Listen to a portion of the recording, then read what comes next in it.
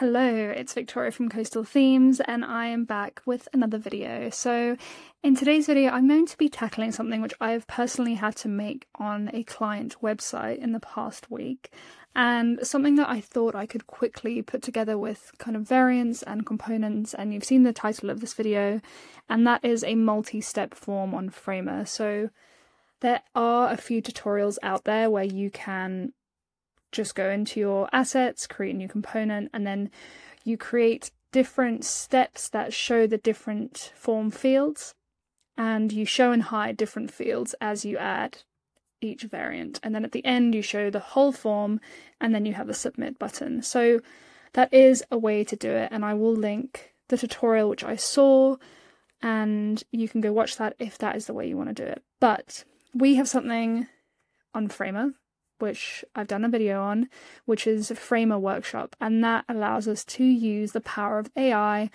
And I've done this the other day. I will actually show you the example.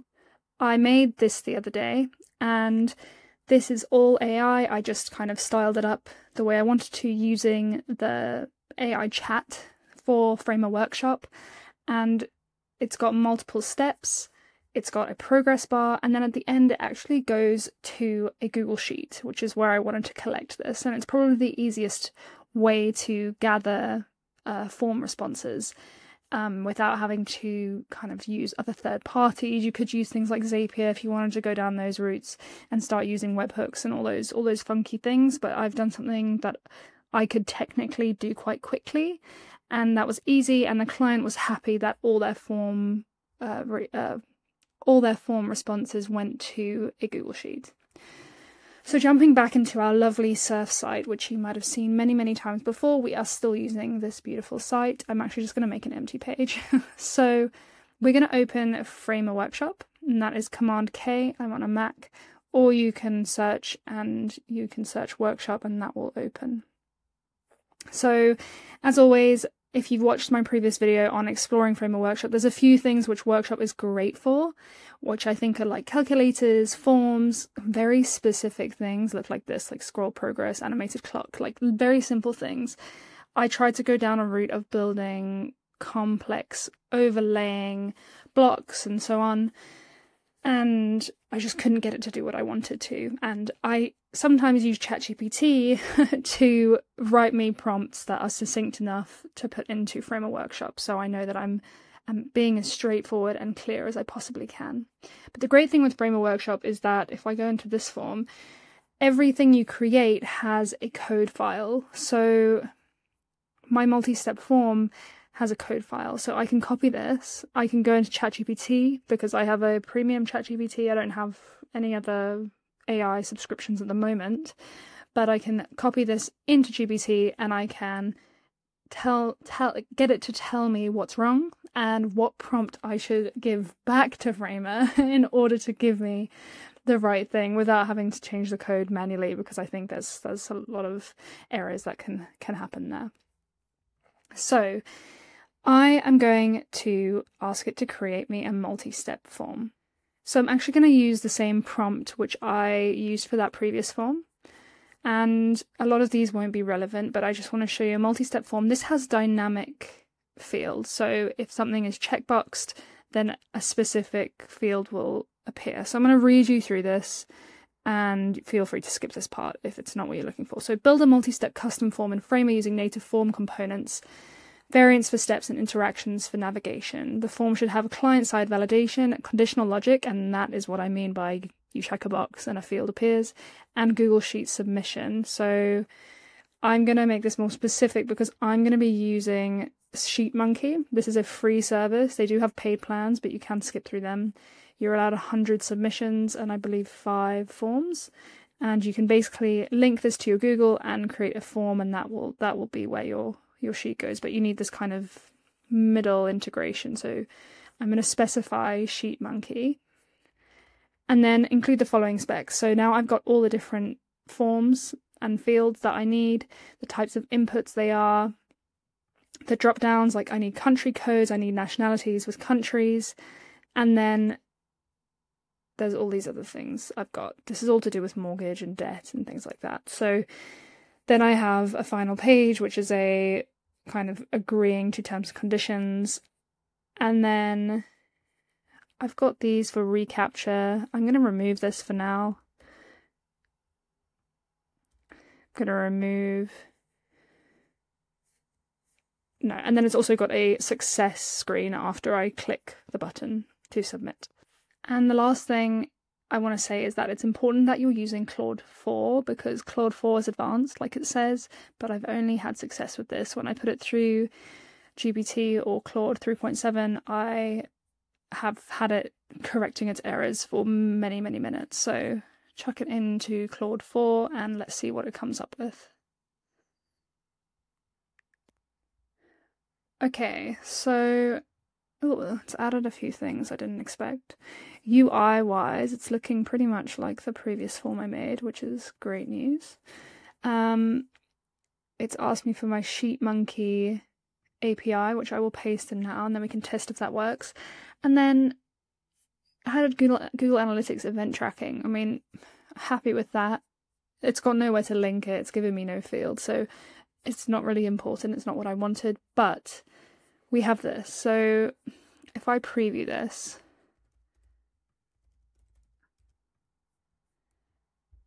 okay, I've got some conditional fields. So I've got city, Cape Town, Lisbon, or other.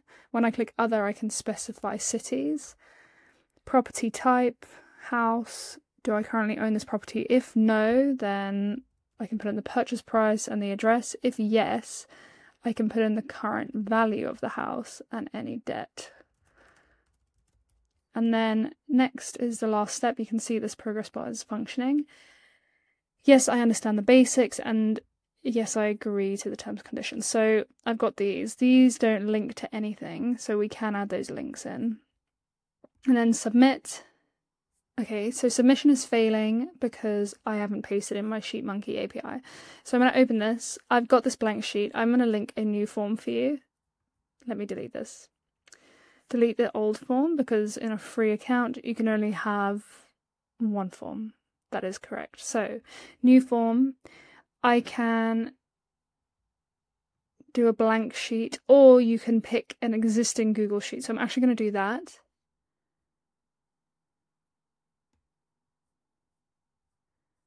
I will connect it to the SheetMonkey form, hit save, and here is this API link. And then we will paste it here. So now if I preview this, let's publish this. We'll publish it, we'll open the site, and we'll go from there. So we are looking at the site. Now you will notice also that these drop-downs have defaulted to the Mac OS, the native drop-downs. You can override these, so there is a prompt that you can put in to override these. But like, all the functionality is almost perfect. Okay, so submitted, and we have a success state. If I click return to home, it's taking me back to my home page, which is cool. I'm happy with that. So now if I open that form, SheetMonkey form, that is an old one. This should be the new one. Yes, so I've got this here, so I can see I've got the headings, country code, nationality, everything up until have they agreed to the terms and have they understand the basics. So plus the timestamp, so I might want to move that field to the front, but everything is there, which is exactly what I wanted. So that is using SheetMonkey. So this is the field that you copy, and Framer has given me this in my kind of variables. So what you could do is, if it hasn't given you this, you can just prompt it and say, please link it to this form on SheetMonkey, and it will hopefully all work. To make sure that the drop-downs stay the way I've styled them, I've got this prompt: make sure drop-downs must override native browser defaults, appearance is none. So let's see if that works, and we will pre-publish it and see.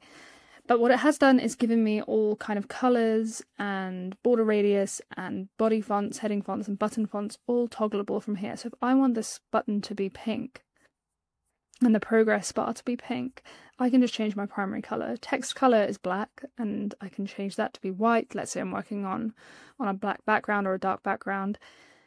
Border colour, I can also change. And then if you want to kind of fully change the styling or anything like that, you can control that just by prompting. So if you just wanted underlines, you could say remove all the borders and just have a border of 1 pixel at the bottom of each form field, and that should probably do it. So let's see if this has worked. I feel like it might not have. Okay. So it's done it for not all of them. Refresh again? No.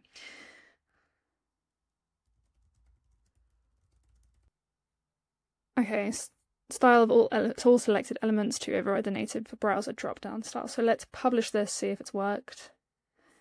And then we'll look at responsivity and things like that. There we go, success. So we have drop-downs, they are styled perfectly. And then you can see error states and so on. So let's take a look at tablet and mobile. So mobile, we can make the width fill. So actually I'm pretty happy with the responsiveness. The only thing you might find is that if you have another breakpoint that's like extra large desktop or whatever you want to call it, make it 2000 pixels or something, the actual form has a max width. So we can change the max width.